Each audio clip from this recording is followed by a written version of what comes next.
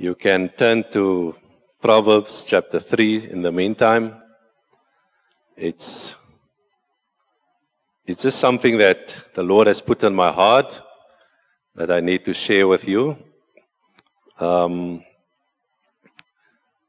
We always talk about New Year's resolutions. Who knows about that? New Year's resolutions that you make every year before the old year is finished, and we make a lot of promises, decisions that we want to do in the new year. Does that sound familiar? Okay. I want to speak about Proverbs. And if we look at Proverbs, the themes of Proverbs, there's two themes. The first one is wisdom. And there can be no wisdom apart from God. We need the wisdom of the Lord. The second theme of Proverbs is the practical living, how we should live, to have a godly living in terms of how we need to live. And as I mentioned about New Year's resolutions, is about firm decisions that we always make, either the end of the year for the new year or the beginning of the new year. You make that firm decisions, what you're going to do, or you make the decision of what you're going to refrain from, what you're not going to do.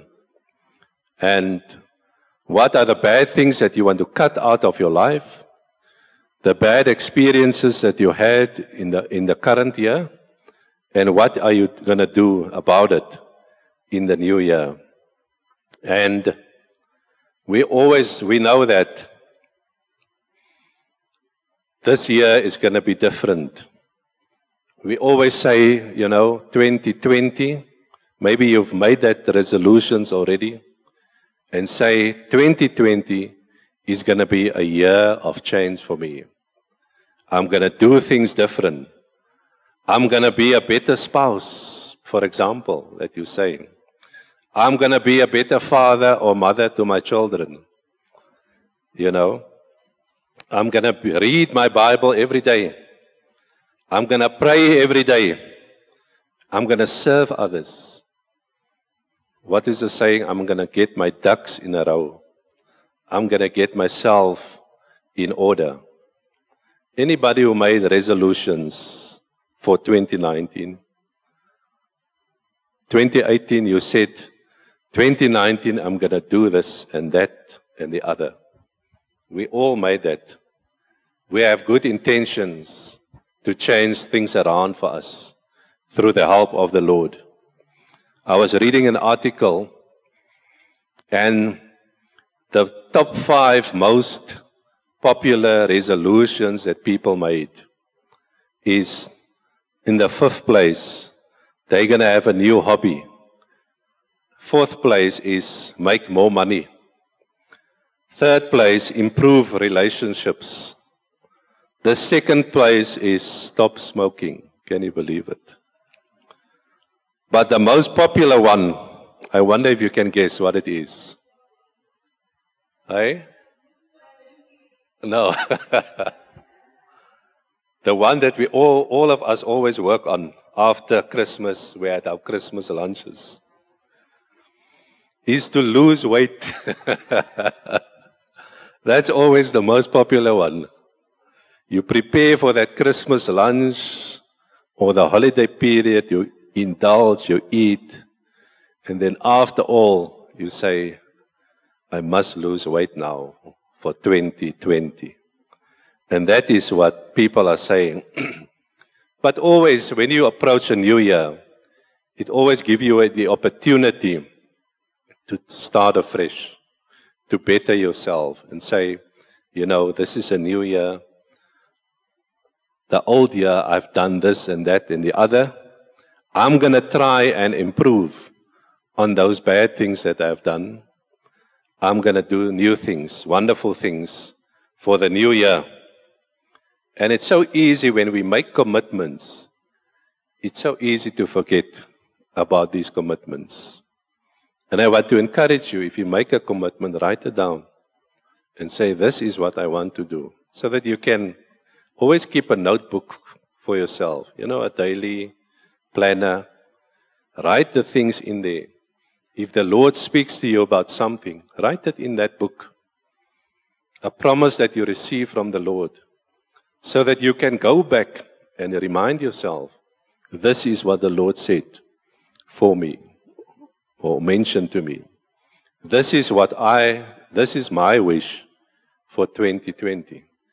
And it will always remind you to stick to that promise that you made. Try your utmost best to stick to that promise.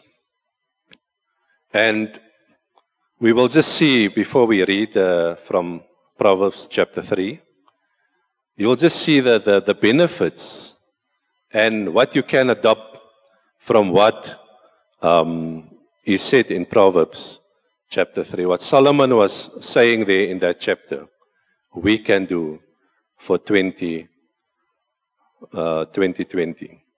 Let's read from verse 1, Proverbs chapter 3.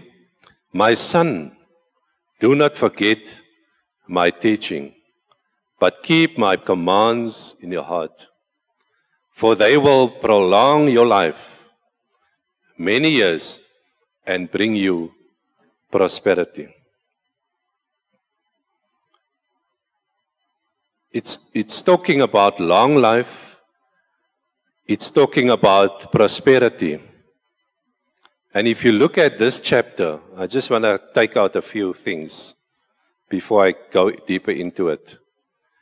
You will win favor and a good name. If you keep the commands of the Lord in your heart, this is what you will receive. You will win favor from the Lord. And if there's favor from the Lord, you will win favor in whatever you do through the Lord. And a good name in the sight of God and men, meaning you will be successful. That's the good name that you will receive. He will direct your paths. It will bring health to your body and nourishment to your bones.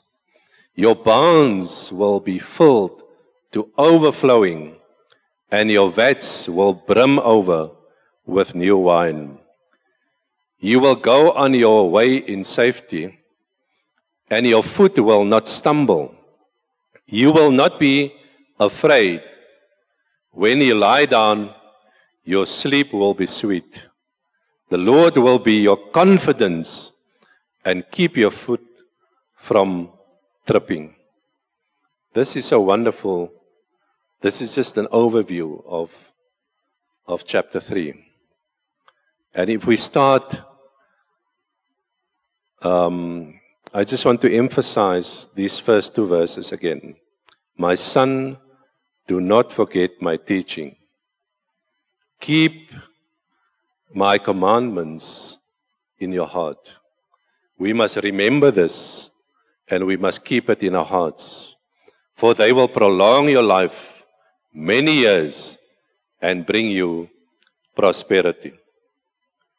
Proverbs chapter 4 and 5 say, get wisdom, get understanding. Do not forget my words or turn away from them.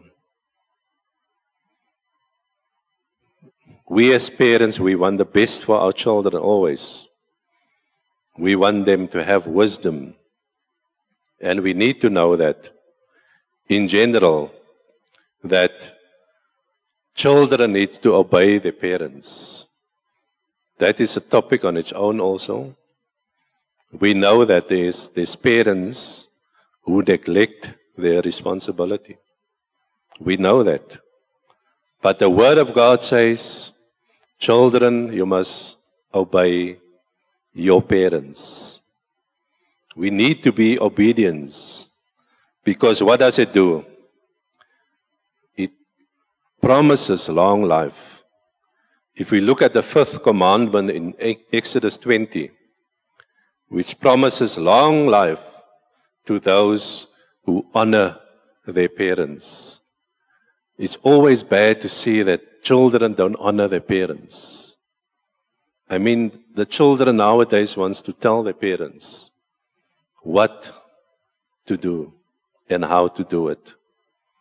I mean, really, as I said, there are parents who neglect their responsibilities.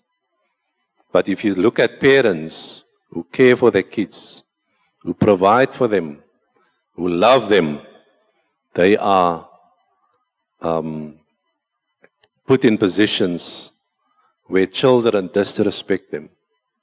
And we need to turn that around in 2020. We need to make that statement that in my house, we will respect one another. Children must respect their parents. Parents must respect their children. Because it goes both ways. And I just want to share a few points with you. Number one, and that comes from verse 3 and 4. Let love and faithfulness never leave you. It says, let love and faithfulness never leave you. Bind them around your neck. Write them on the tablet of your heart. Can you see we have built-in tablets? We don't have to buy a tablet. It says here, write them on the tablet of your heart. Then you will win favor and a good name in the sight of God and men. It says here, if I can take out two words here, love and faithfulness. It should be seen as, number one, it's an outward behavior, love and faithfulness. It says here, bind them around your neck. So it's an outward behavior that we need to display. Also, be true in terms of the inward life. It says, write them on your built-in tablet of your heart. We must write it in. We must remember it. When we live our lives, when we show love, when we show faithfulness, we must remember that. And it should be the everyday life that we do. It should be the foundation in which we live our lives. And this life should be centered around God. The question is, how can I know God's will in my life? And I will answer it in the next two verses. Point number 2, trust in the Lord with all your heart. And do not lean on your own understanding. In all your ways, acknowledge the Lord in all your ways, and He will make your path straight. Or another translation say, He will direct your paths. There must be a full commitment of ourselves to the Lord, in spirit, in soul, and body. We must trust the Lord for the salvation of our souls, but the next step is also important, that we need also to trust Him for the direction of our lives.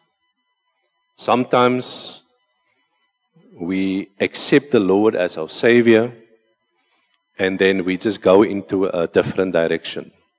So it's important that we say we are saved by God's grace, but we also walk a road with the Lord. We cannot deviate from that. It's important that we need to do that. And We do not always know what is best for us. Sometimes we want to do things on our own strength, and we do not know what is best for us. We are not capable in guiding ourselves. And that's why Jeremiah 10 and verse 23 say, O Lord, I know the way of man is not in himself. It is not in man who walks to direct his own steps. It is not in human nature, to walk the steps that we want, that the Lord wants from us. And that is why we need to realize that we need the Lord every day in our lives. Everything that we do or want to do, we need to consult the Lord in it through prayer, by speaking to Him. There must be acknowledgement of the Lordship of Christ in our lives. It says, in all your ways, not some of your ways, all your ways. Say all. All your ways, acknowledge Him. We need to speak to the Lord on a daily basis, because every day we have to make decisions and speak to the Lord to get the right guidance from Him. He will direct our path. And how does He do that? Is through the Word, through prayer, through advice that you get from godly Christians, through the Holy Spirit that speaks to us. Or it can be a combination of things. But we need to speak to the Lord every day. Amen? The next point is, do not be wise in your own eyes, verse 7 and 8. Do not be wise in your own eyes. I can do this thing on my own. I don't need the Lord. That is wise in your own eyes. Fear the Lord and turn away from evil. This will bring health to your body and nourishment to your bones. We need to realize this, that we need the Lord. We cannot do things on our own. And 2020 is a year that is promised to be a great year. And to make this year great, we need to consult with the Lord in everything that we do. We need to acknowledge Him, that He is our Heavenly Father, that we are dependent on Him. We need Him every day. We cannot do things on our own. We need Him every day. I also saw an article around, it's been estimated that fear, sorrow, envy, resentment, hate, and other emotional stresses, it contributes to 60% of our illnesses. Can you believe it? And if you cut out these things, you're 60% already healthy. These are the things that somebody did a study on. But Proverbs 1 verse 7 said, the fear of the Lord is the beginning of knowledge. What is knowledge? Knowledge is understanding. You understand an insight that you have in something. That is what the meaning of knowledge is. Next point is, honor the Lord with your wealth. Verse 9 and 10, honor the Lord with your wealth, with the first fruits of all your crops. Then your barns will be filled to overflowing, and your vats will brim over with new wine. We need to realize this, that everything that we have belongs to the Lord. He gave it to you. in some or other way. Everything that we have belongs to Him. And it's important also that we need to manage these things that we receive from the Lord. Whether it's in our finances, whether it's in our relationships, in the home, or with other people, we need to manage this. Because that is so critical for us, that we need to do this. And it's important that we need to bring what the Lord has blessed us with. Now we're talking about the tithes that we always collect on the Sunday. We need to bring something to the Lord that He blessed us with. And we must realize that we cannot outgive the Lord. That is important. We need to sow, because in order to reap something, you need to sow. You cannot ask the Lord to bless you, but you're not sowing. You're not sowing that seed that will bring you the income that you need. Next point is, do not despise the Lord's discipline. And do not resent His rebuke, because the Lord disciplines those He loves. As a father, the son He delights in. We need to acknowledge the Lord, and by submitting to His discipline. And many times that when you think of discipline, you think of punishment. But that is not the case here. It's not that kind of discipline that we are thinking of. But it actually includes, when you think about a child, the proper training of a child, it includes instruction, it includes advice, it includes warning, correction, and reprimand. That does all includes the discipline that we're talking about. And we need to understand this. Discipline is a proof of love, not anger. That is what discipline is all about.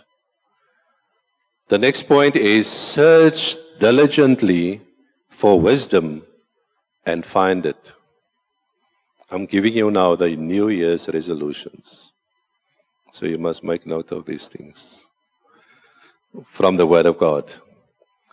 Verse 13 to 24, I'm not going to read it now, but I want you to go do a study this week about Proverbs chapter 3. When you sit down in a quiet space and you think about 2019, how was 2019 for you? And when you think about 2020, what do you see for 2020? And it's important that we need to, verse 13 to 24, as I say, I'm not going to read it, but it's talking about wisdom. Wisdom has two categories, is information and know-how. When you think of a farmer, I just want to give you an example of information and know-how. When you think of a farmer must have the right equipment and materials to be able to be a successful farmer. That is the information that he must have. The know-how is what to do and what not to do when you farm. How to use the equipment and how not to use it. Because where to use it and also where not to use it. And the characteristics about this wisdom is, when you look at verse 13 to 20, it's talking about knowledge. It's talking about learning, information, intelligence, data, facts, intellect, and experience. And verse 21 to 24, This characteristics of wisdom is talking about perception, discernment, judgment, reason, insight, carefulness, direction, and just plain common sense. So you're going to need this information when you make decisions for the new year, what you want to do. And the next point is have no fear of sudden disasters, of the ruin that overtakes the wicked, for the Lord will be your confidence, and He will keep your foot from being caught in a trap. Have no fear. Sometimes we have fear in our lives, and it causes depression. It causes anxiety.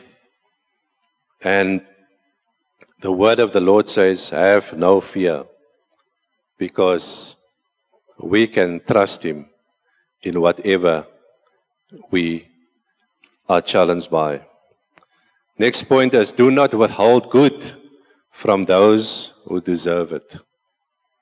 Do not withhold good when it is in your power to act. Do not say to your neighbor, come back later, I'll give it tomorrow, when you now have it with you.